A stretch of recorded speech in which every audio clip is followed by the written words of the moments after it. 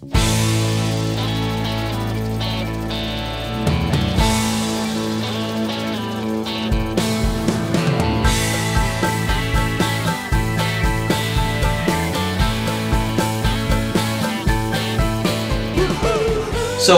the first time I remember seeing them, they were playing with Robbie Gill in New York City at Rockwood Music Hall. Rockwood Music Hall. Rockwood is what we used to call it back in the day. Yeah, there were some unforgettable times, man, you know. Oh, the parties were outrageous. We couldn't even get to the stage. We had strippers, we had baby elephants walking around. Baby elephants! There were chocolate fountains. So like right before I was getting on stage, I'd just be able to take some fresh fruit and dip it in the chocolate fountain, and I have chocolate all over my strings. It was delicious. It was fun, but it was decadent. They played so terribly after that. Well, as a backing band, they were amazing, and they were incredible. Incredible. We started out playing in the small clubs that were dotted all over the East Village. And they were behind me. I was the star then. We found ourselves very busy as sidemen and a backing band, and we decided, you know, why not write our own material, do a bit of the singing, do a bit of the, you know, the skiddly widdly and the flip flu, and so there we were up at Greg's house. I had a home studio in Westchester, New York, which I believe is still there. It was a rather organic process.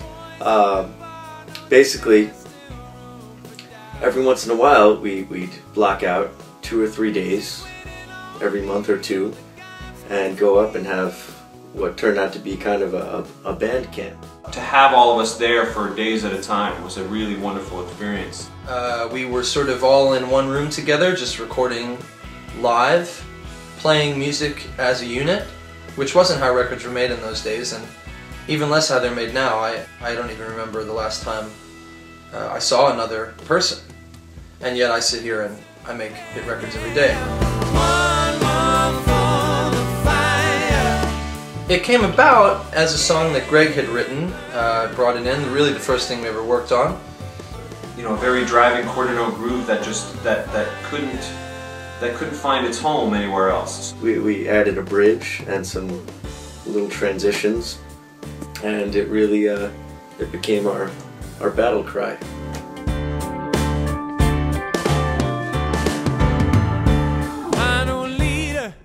My favorite part though was the bridge and the harmony vocals, I think. That's yeah. Really like why don't we play a little bit of that? Yeah, let's check that out for a second. So I'm going to solo just the vocals for a second, which obviously we're capable of doing. Here it comes. Everybody's hurting, don't you know? There it is. There's that blend. It's you a know? great blend.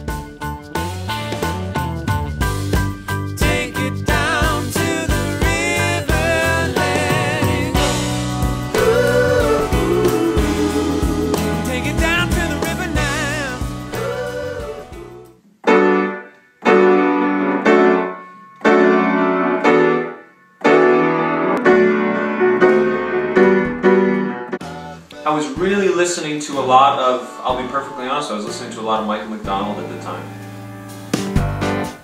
I think they know where I'm going. Running Too Long, wow, yeah, you know, that's a really singular moment in, probably, you know, I want to say on that record, but probably in the history of music. Now let's go right to the bridge, because it goes to a different key and Martin Rivas comes into play. Good old Martin. Here it comes. This is just one of my favorite moments. The oh yeah. Oh yeah. I'm making honest man of you. Incredible. If it's the last thing I ever do, now don't you have no fear. How do you think that I got here? The combination of the bass part and Martin's vocal together makes for such a special thing. Let's listen to them together for a second. Just because how cool it is. Here it comes. Oh yeah. I'm making honest man of you. It's almost like they're talking to each other. It's East meets West, heaven meets hell, highs meeting lows, Brahma meeting Vishnu and Shiva. Adam meeting Eve in the garden and doing what they did. Pat had just gotten back, if I recall, from a stint playing with the JMO Jazz Band, and he was very influenced by Dr. John and a lot of that music that was coming out of the South, and just played a tremendous, tremendous piano solo.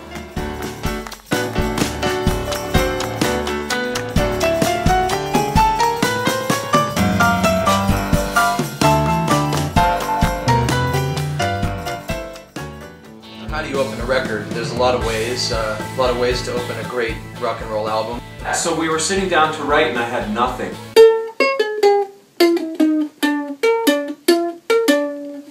So you get the idea.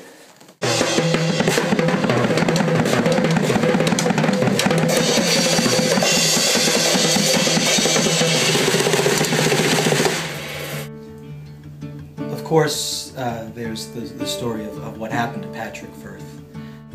I remember waiting with anticipation. And Pat's gone.